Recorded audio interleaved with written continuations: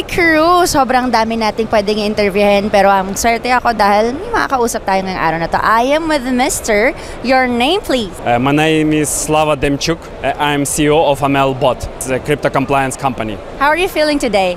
Oh, it's great, great. The conference is amazing. There are so many people and this feeling, this vibe of upcoming bull run, I can feel it.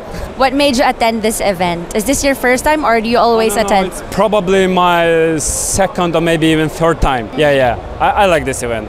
So many people here, right? Let's talk about your company. What do you guys specialize on? So we are a crypto compliance company.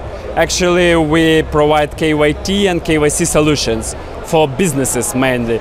And also we have chatbot where anyone can check their address or transaction, whether it's connected to some illicit activities in the blockchain. So our main service is to provide protection for businesses that receive or send money in a crypto and be protected from everything that happening and connected with illicit activities.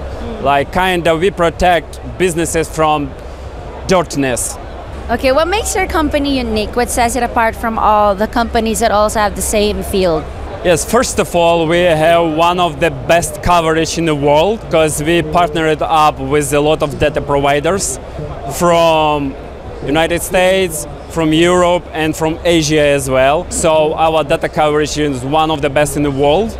And secondly, it's very easy to integrate with us. It's the most easiest process from the legal perspective, from the documentary perspective, and also from the integrational perspective. I would say there's two main benefits working with us as a compliance provider. Do you have new projects to launch? Yeah, maybe, but we will announce it in our channel. You can check our Telegram channel, AMLBot.com, and our Twitter channel, X, now it's X, AMLBot.com as well. And we will announce of the upcoming projects and features there. What do you think is the future of money?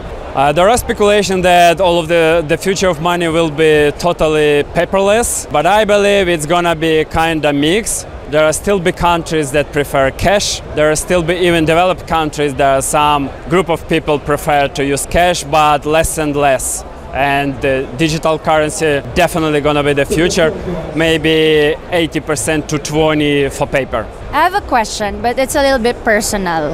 Do you have a Bitcoin? Oh yeah, sure, I have a Bitcoin, yeah. Since 2000, maybe 16 or something, yeah. And I never sell Bitcoin. And that's 2016, right? Am I right? Since 2016. 2016. Yeah. Now, how many Bitcoins do you have? I will not share this information. Thank you so much, more of it. Dito lang yan sa FOMO, the future of money.